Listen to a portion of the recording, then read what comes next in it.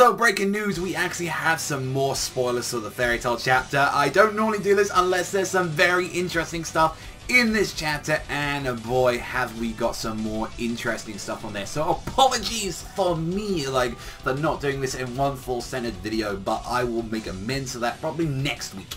And we're going to go right more, and if you've already seen the other spoilers and all that, in case you just haven't, I will link the other video down below so you can go and see that one where we talk about the first couple of pages, and alongside what we thought most of the chapter.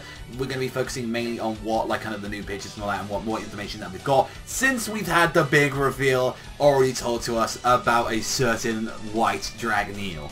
So we get to see with the other pages that came out as well, a lot of it was being focused on, definitely Minerva and Rogue, kind of aftermath. We can see one picture of them just completely just devastated. They're just completely wiped out. They've got no energy.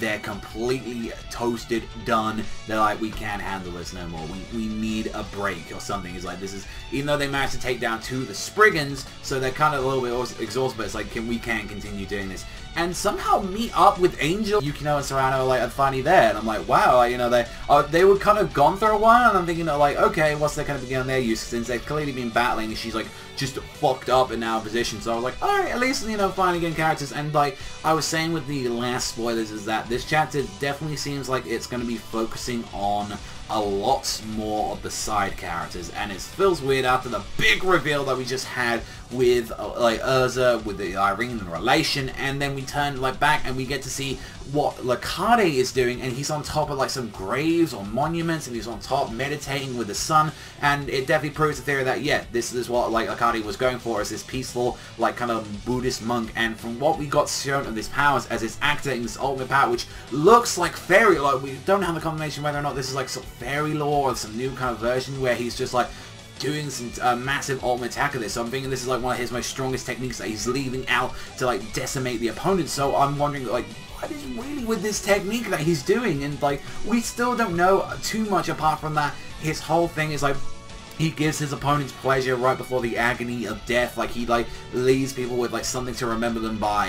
It's very weird, his technique. And like I've said before, it feels like a JoJo stand ability, and it feels what can you really do if the range of this is just, it's limitless. If it can just do anything and all that, it's what's gonna happen at that? And I think what's gonna happen is that Minerva, Rogue, alongside with Yukino and also Serrano, Angel, is that they're gonna say we've all met up, and Larcade is gonna be up on this hill, and then I think he's gonna be using this magic, and I don't know what's gonna be doing. He's gonna actually think about this, because we clearly know with the end of the chapter, with what we've heard a little bit of that spoilers, is that Kagura is supposed to ride at this point, and that the next title is gonna be called Kagura versus Larcade Dragneel. So it's going to be weird how she's acting, how Kagura's really going to deal with this fight, and the fact that it's what if, is he gonna, did he jump down? Did he, did Dragneel just jump down there and he's I'm gonna fight you now hand to hand? Because he clearly doesn't look like a hand-to-hand opponent. He feels like someone that would, if you do encounter them, he's doing the praying thing, that there's gonna be a barrier, a Borg from Manga is gonna have enshroud him throughout the entirety of this. So I want to know his powers, his abilities, and even with August mentioning it in this chapter, it's something that's terrifying to him, where it's yeah, you need to watch out for this ability, and I want to know. And it's interesting that we finally got this big reveal alongside it with his identity. I won't say, just in case some people don't know that right there, but I've already done a video on that as well, so you can go check that one out.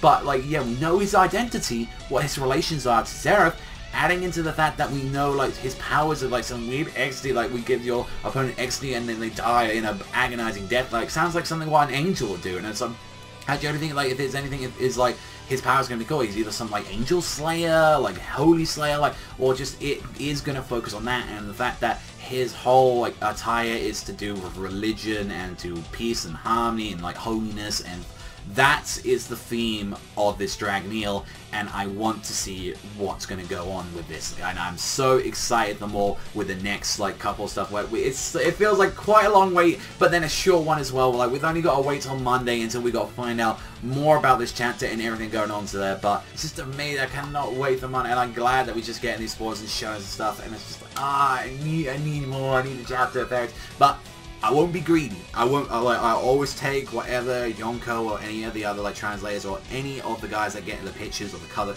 you know, they do already a great job enough as it is, and, you know, always appreciating that. I do my own Larcade with that. But then it's like, it's almost like sneak peek previews, and I do like that. It does get me, brings like, reiterates you, like, oh, I'm really excited for the chapter, and bring a little bit more to the table. So I am very much looking forward to that, and just honestly let me know what you guys think in the comment sections. Like, there's so much to know, and like, what do you think he's doing? Like, it almost looks like he was doing some kind of like fairy lore technique. We didn't know too much about that. We didn't see any text on there at all, so we don't know if that is some kind of like fairy lore level technique or that's his own magic. We have to see, and this is the problem with like manga format, is that you can't tell unless you actually look at it, and if we don't know as well when something isn't translated, it's like, it just makes the brain like go around and things, and I love that, but I need to know at the same time. So ladies and gentlemen, we are going to have to wait till Monday, but that is all from me. Thank you as always for watching. You love Fairy Tail as much as I do, then you know what, hit that like and that subscribe. That is all from me. I've been your host with the most, with the pounds, Savagezweipanda, and I'll see you beautiful bastards all next time.